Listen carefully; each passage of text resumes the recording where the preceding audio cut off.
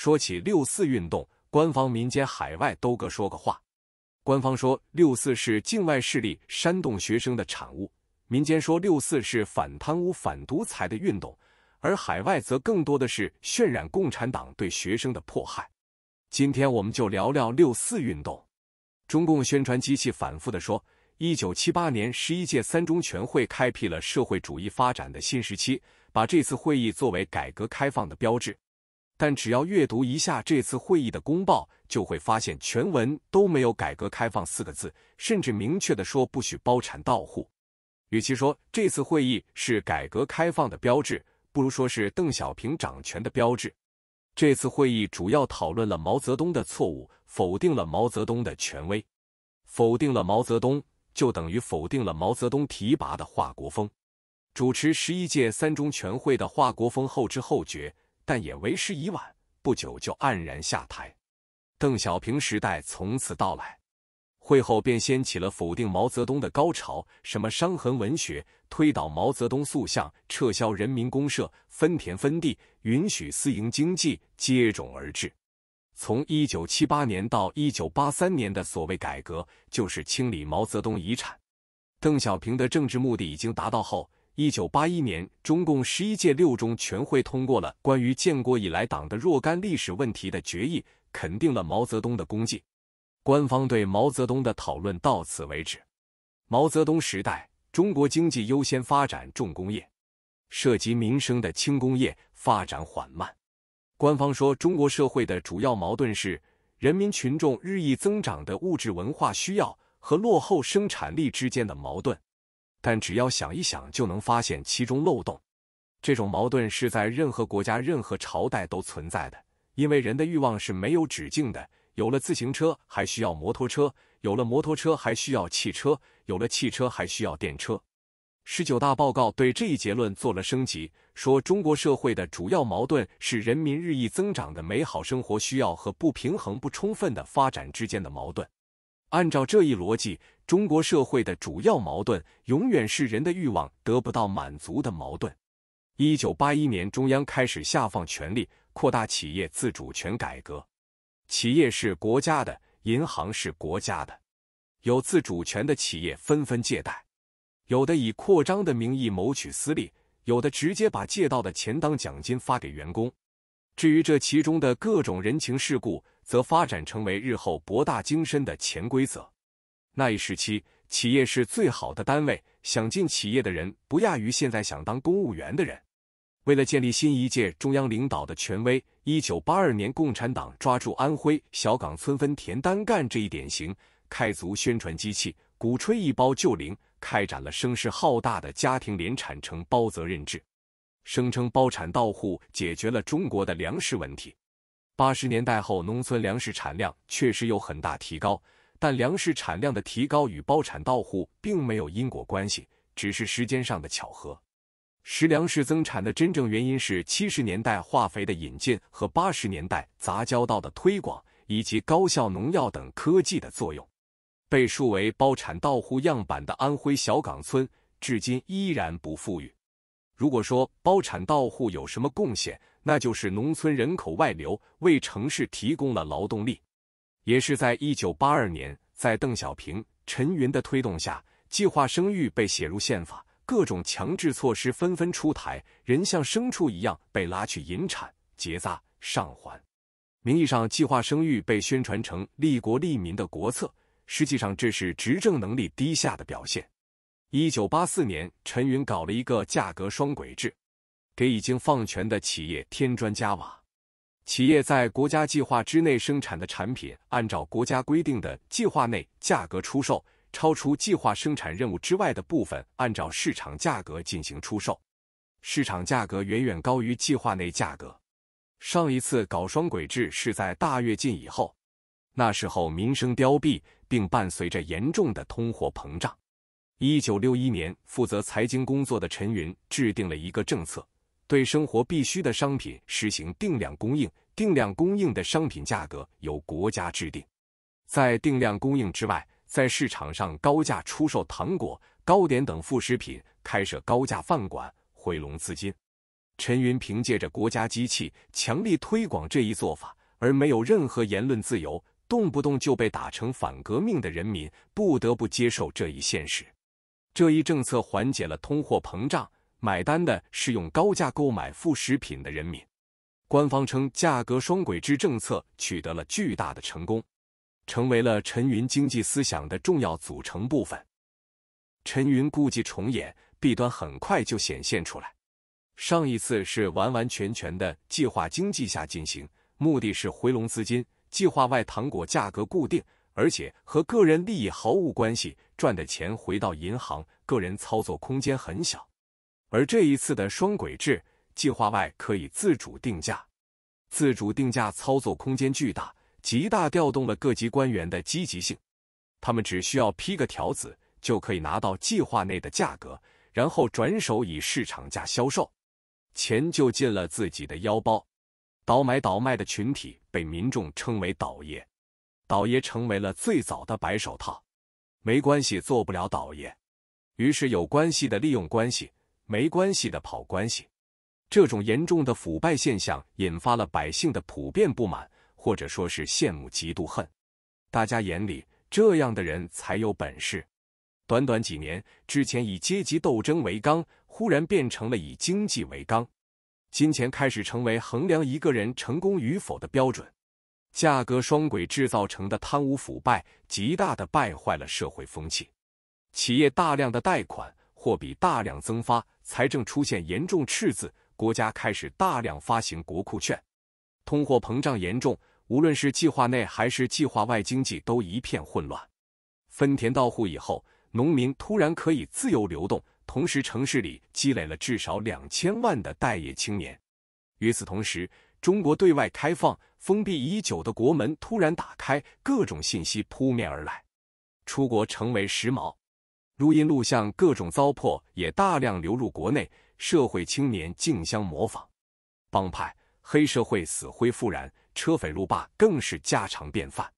1986年10月以后，经济改革在价格改革和企业改革之间徘徊。有的干部认为先要理顺价格，再改企业。当时最为畅销的彩电，计划外价格远远高于计划内，而真正赚到钱的是倒腾计划内电视的倒爷和他们的后台们。也有领导认为双轨制短期无解，双轨制的发明人陈云甚至对赵紫阳说，在你有生之年价格都理不顺。在这种反复的摇摆中，许多人钻了空子，到1988年通货膨胀进一步加剧。通货膨胀从1987年的 7.3% 飙升至1988年的 18.8%。这是官方的数据，实际情况只会比这个更糟糕。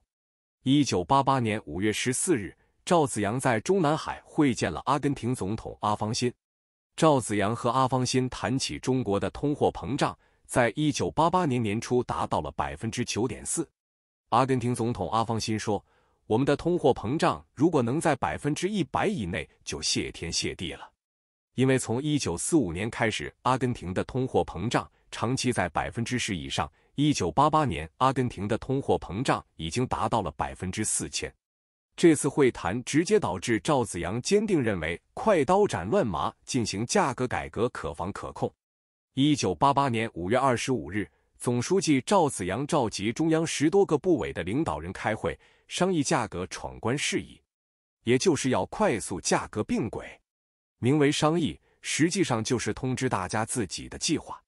会场上仅有的2位经济学家明确表示反对价格闯关。他们列举韩国1979年通货膨胀后民不聊生，群众运动此起彼伏，朴正熙强硬压制，最终被反对派刺杀，以警示赵紫阳。春风得意的赵紫阳对他们的意见不屑一顾。他说，你们这些经济学家的思想就是有框框，以为高速度一定会有高通胀，不理顺价格，市场调节就是一句空话。总理李鹏英和赵紫阳的发言说，物价非改不可，没有回头路可走。有一种政客，支持你的时候有多坚定，抛弃你的时候就有多坚决。他们没有是非观，有的只是对利益的把握。1988年8月，中共中央政治局第10次全体会议在北戴河召开，通过了关于价格、工资改革的初步方案。会议要求大部分商品价格放开，在2-3年内实现价格并轨。奇怪的是，中共中央政治局扩大会议刚刚通过价格改革方案，具体实施方案尚未制定时，国内新闻媒体便开始大张旗鼓的宣传。一时间谣言四起，社会普遍流行物价涨一半、工资翻一番的传言，人们对通货膨胀的预期迅速增长。从农村到城市，出现了挤兑和抢购风潮。也就是这一年，茅台酒从20元一瓶涨到300元一瓶，之前滞销的商品全部被抢购一空。银行储蓄比预计减少了400亿元人民币，银行不得不大量印制人民币。1988年，江苏省南京市鼓楼区一居民家中发生火灾，竟然是由于户主囤了400盒火柴引起。1988年8月19日，中央正式向全国公布物价工资闯关的决定，给本就疯狂的市场来了个火上浇油。1988年12月，通货膨胀达到 26.7%， 物价飞涨的同时，贫富分化加剧，整个社会一片躁动。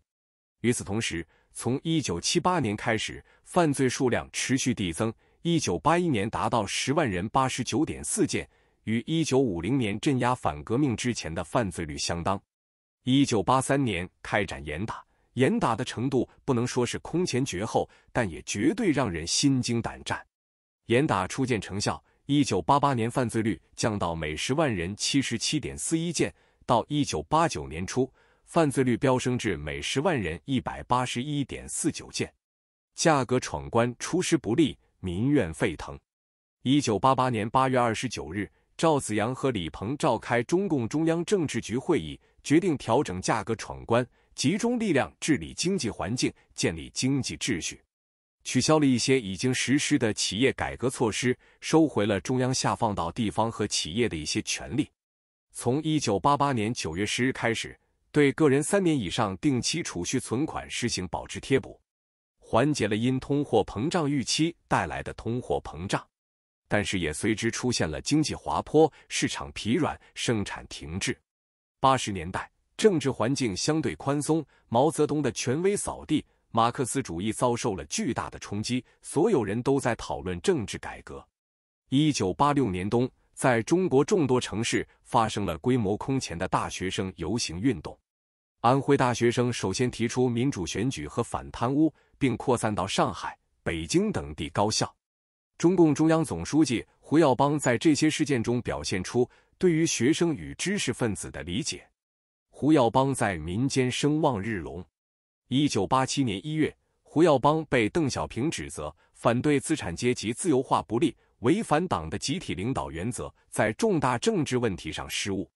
胡耀邦被迫辞去总书记职务，邓小平指定赵紫阳接任中共中央总书记，成为名义上的中国共产党的最高领导人，副总理李鹏提升为总理。1989年春天的两会期间，政协委员经济学泰斗千家驹在《世界经济导报》和台湾联合报同时发表了一篇题为《倒退不是没有可能的千家驹评李鹏政府工作报告》的文章，对当时的改革提出了尖锐的批评，认为中国的改革是回到官僚资本主义。1989年元旦晚会上，姜昆讲了一段相声，特大新闻，对社会中的各种乱象进行了讽刺。这个相声引起了强烈的反响，政治局甚至为这个相声开会进行讨论，但因为这个相声是李瑞环审核过的，所以没受到处罚。之后电视的审核更加严格了。相声特大新闻里说天安门广场要改农贸市场，一语成谶。1989年4月8日，中央政治局在中南海怀仁堂开会，胡耀邦突然心脏病发作，在场只有江泽民随身带了急救包，里面有硝酸甘油。江泽民特意强调自己没有心脏病，是老伴要自己带的。虽然江泽民后来的提拔有偶然性，但从这一细节能看出他的确思维缜密。经治疗，胡耀邦的病情好转，甚至开始工作了。1989年4月15日，胡耀邦因吃西瓜诱发心梗复发，突然死亡。4月吃西瓜这一细节值得我们深思。第二天也就是4月16日，北京高校学生以及各界人士自发前往胡耀邦灵堂和人民英雄纪念碑敬献花圈。上海大学生进行了街头游行活动。几天后，悼念活动规模逐渐扩大，数百名学生聚集在人民大会堂前静坐，要求人大常委接见。学生代表下跪向人大常委提交了一封请愿信，要求重新评价胡耀邦，保障新闻自由，公开领导干部及其家属的财产，增加教育经费，提高知识分子待遇，重新评价反资产阶级自由化运动，如实及时地报道学生运动。由于没有得到答复，学生规模越来越大。学生们决定以非暴力、不抵抗为原则进行无限期罢课抗议。20日，天安门广场上的学生超过20万人。4月23日，赵紫阳按原定计划出访朝鲜。上一次华国锋出访朝鲜，回来就变天了，这一次也不例外。4月25日，李鹏、杨尚昆等人到邓小平住处汇报学生运动的情况。邓小平一锤定音，给学生运动定性为动乱。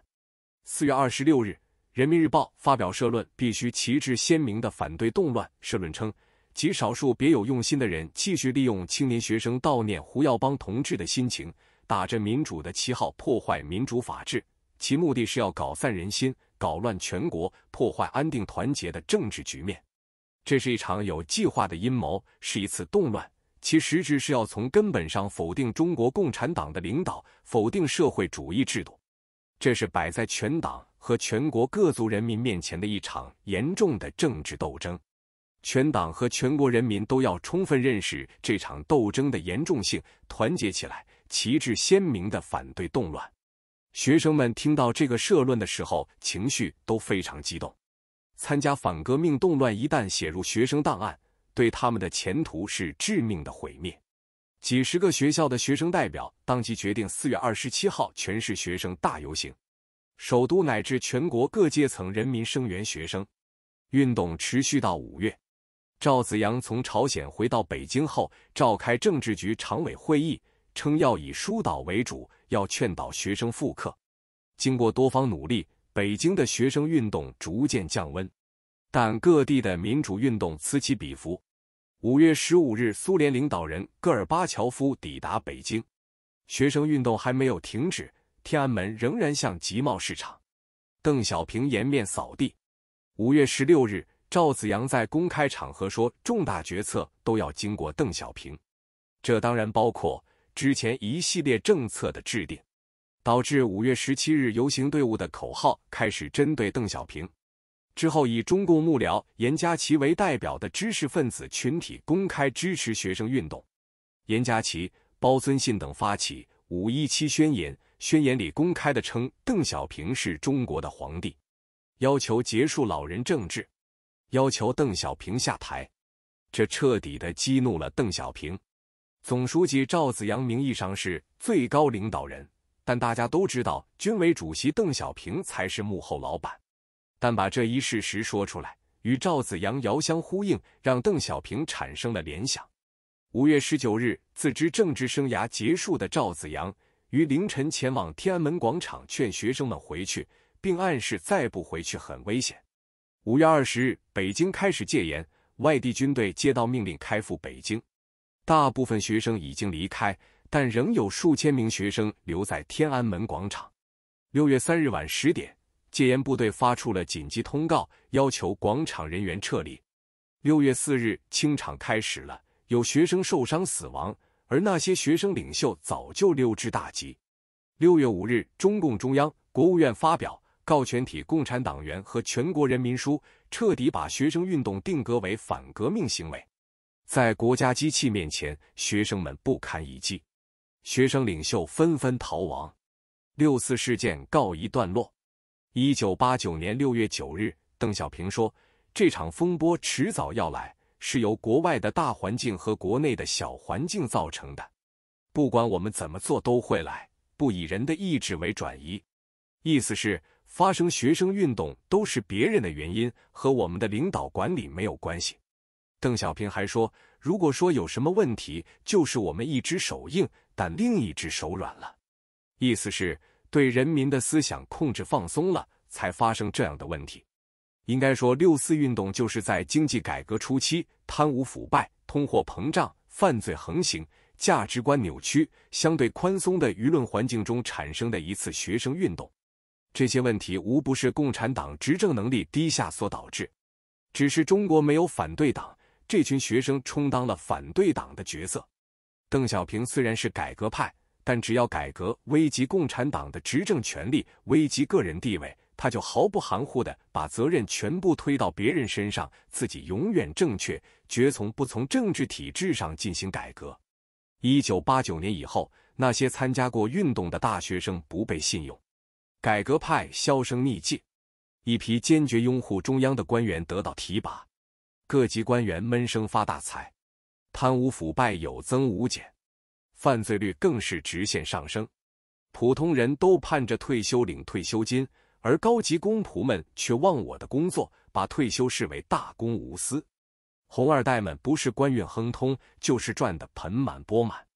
尽管如此，由于加强了意识形态控制，国内再也没有爆发过类似89年的运动。2020年，中国的维稳经费高达2100亿美元，超过军费，足以实现当年的免费医疗。2020年，李克强透露，中国月收入低于2000元的人口超过6亿。